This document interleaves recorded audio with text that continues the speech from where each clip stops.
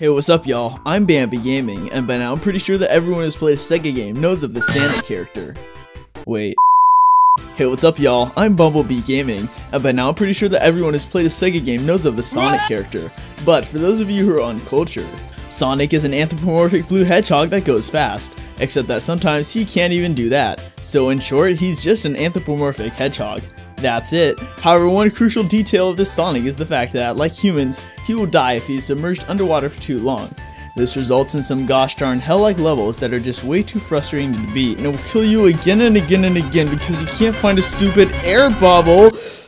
But we're not going to be dwelling on these types of levels today.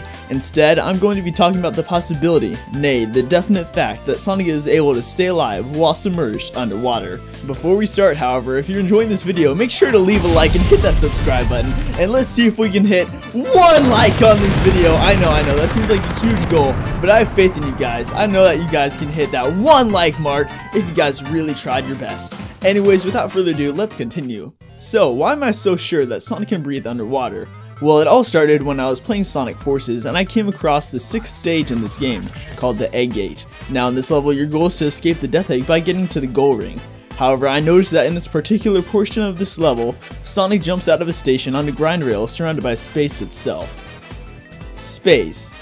Nothing but space, and Sonic's still staying alive. Keep in mind that in space, there is no oxygen and in fact no air. None whatsoever. So it got me thinking, if Sonic can stay alive in space where there is no breathable material, then how come he can't stay alive underwater? Surely he doesn't need to breathe since he can perform just fine in space. But you know, we all know how flawed Sonic Forces is in its story and lore, so I decided to give that contradiction a pass for the time being. But then I started noticing how many other Sonic games let Sonic breathe in space, but not water. For instance, in Sonic Colors, Sonic can stay alive when he's straight up traveling from asteroids to asteroids, but yet can't stay alive while submerged underwater for more than 30 seconds.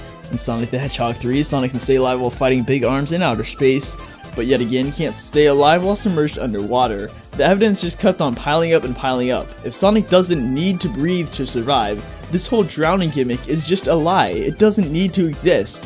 Hey, if you're enjoying this video, make sure to leave a like on it and tell every single person you know how amazing it is.